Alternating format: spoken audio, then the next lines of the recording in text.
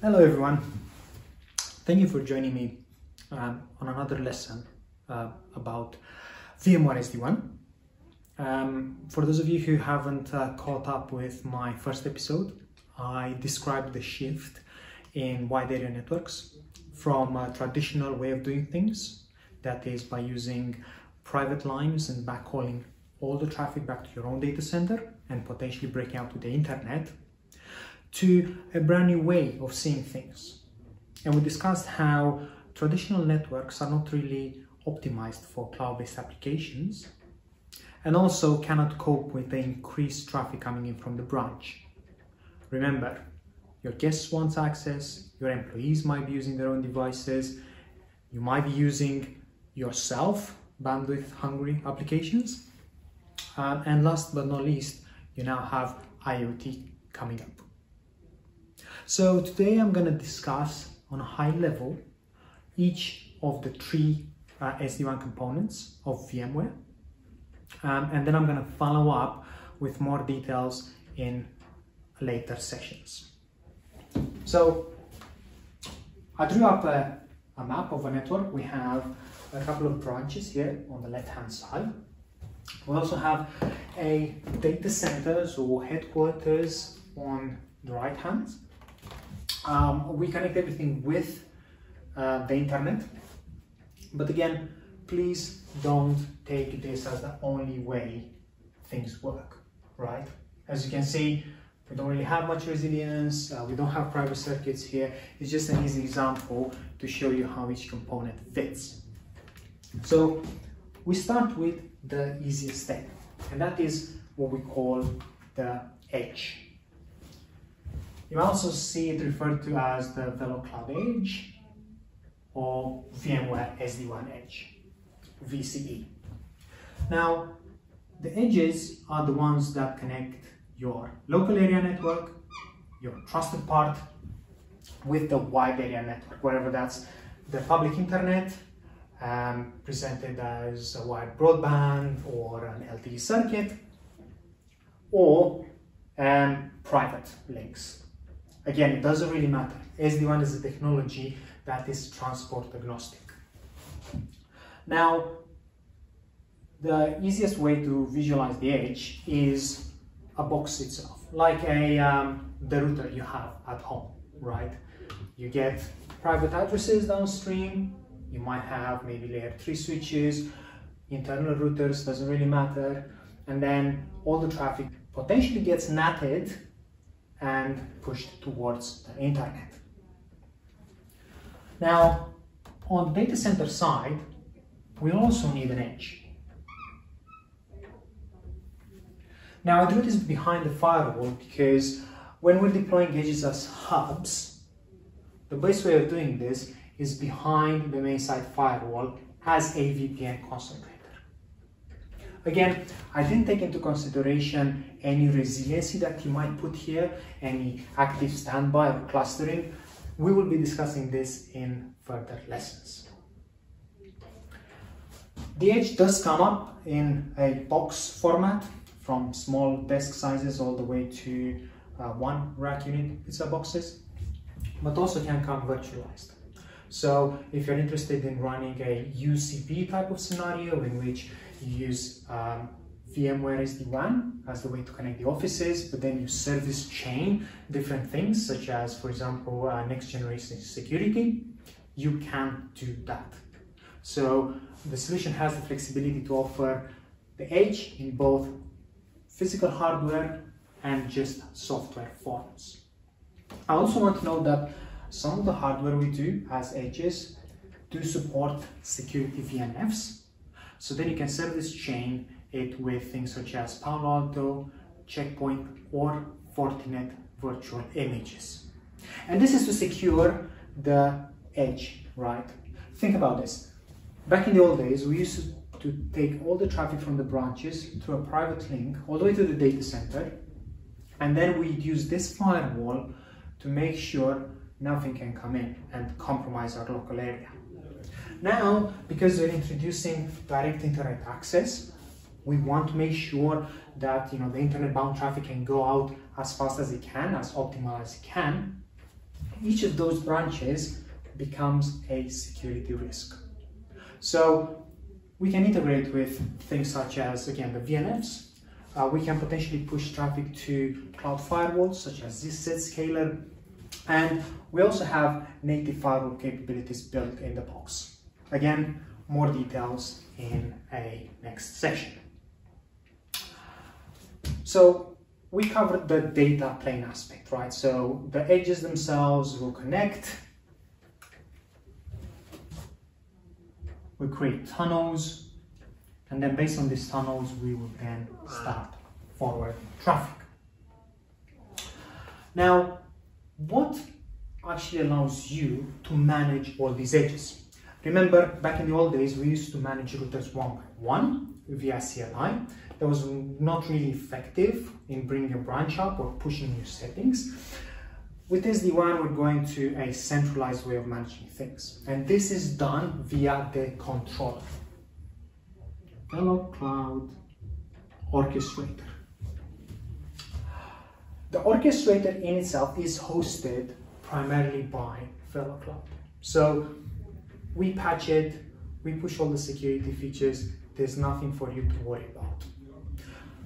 Some service providers or some enterprises that are really security focused can potentially host this on-premise. Again, it comes with a few disadvantages because if you host it on-premise, you have to have the skills to patch it, troubleshoot it. So my recommendation is always go with the cloud option if possible. Now the Orchestrator is presented as a simple UI in which you can provision all these boxes even before you send them to site and then gather information from them. So once the edge gets activated, it will then build a TLS tunnel with the Orchestrator.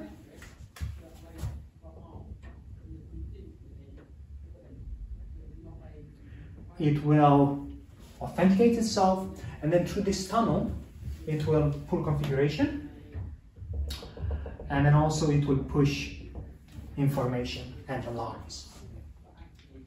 Now, for those of you who want to take this information further, you can integrate this into your existing OSS and BSS systems, because the Orchestrator in itself does support things such as syslog, SNMP, and even APIs. It's very easy to provision things from a UI. However, with APIs, you can actually script this and push changes even faster. Really useful for deployments that need to be sped up, and obviously service providers and partners who do this in mass. So far, so good. We have the edges for the data plane. We have the Orchestrator for the management plane. But what about the control plane? What allows these edges to exchange routes?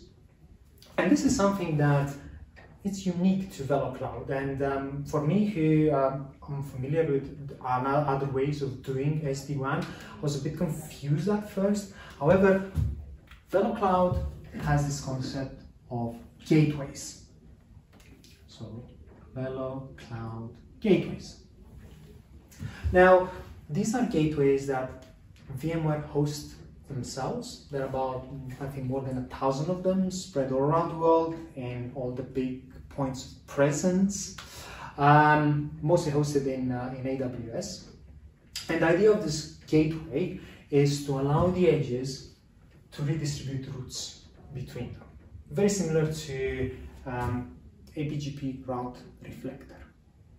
Now, when a gateway is acting as a route redistributor and allows the edges to spread control information, we also call it the controller.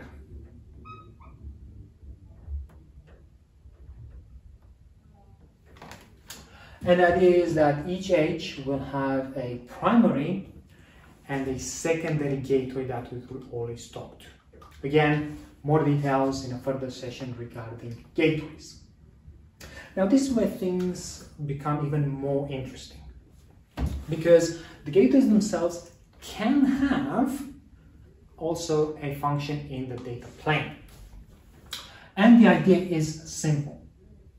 Let's say I don't want to use the hubs to send traffic between my branches. Let's say my branches might be in Latin America, my hub might be in Europe, so it's actually quite bad if I have to send the traffic all the way there to come back.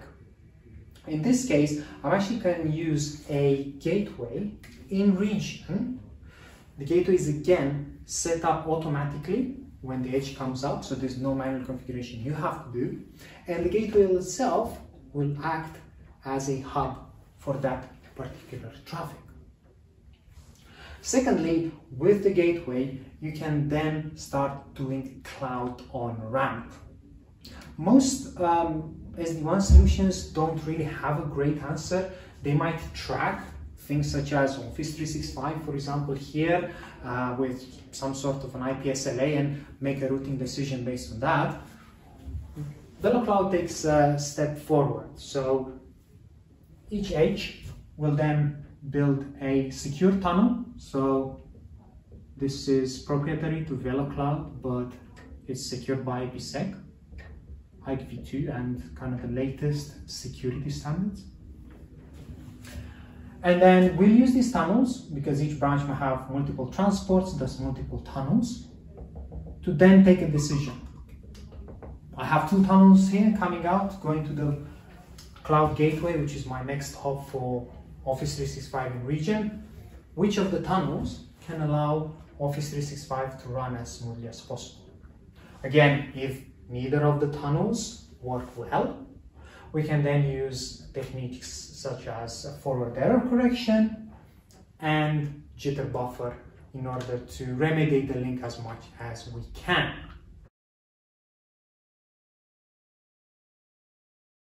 So just to recap, I have drawn each piece and also shown how they securely connect to one another, because again, for most of these things, we're actually using internet as a transport, so it's really important to understand how we secure that communication, right? So again, we have the Orchestrator as a management system. It is multi-tenant. It is hosted by VMware in secure data centers. We then have the edges at each site in a physical or virtual form. And then we have these gateways, which have the primary role of a controller, redistributing routes between the edges. But then we also have a data plane role, where they push traffic to things such as software as a service, or do third-party IPsec VPNs with, let's call them, legacy sites. So as you can see here, the management is encrypted with TLS 1.2 over TCP 443, and the data itself uses VCMP encrypted with IPsec over UDP 2426. Now, VCMP stands for VeloCloud Multi-Path Protocol, and it's where the secret sauce lies. But I'm gonna get into more details in a further session. Thank you for watching.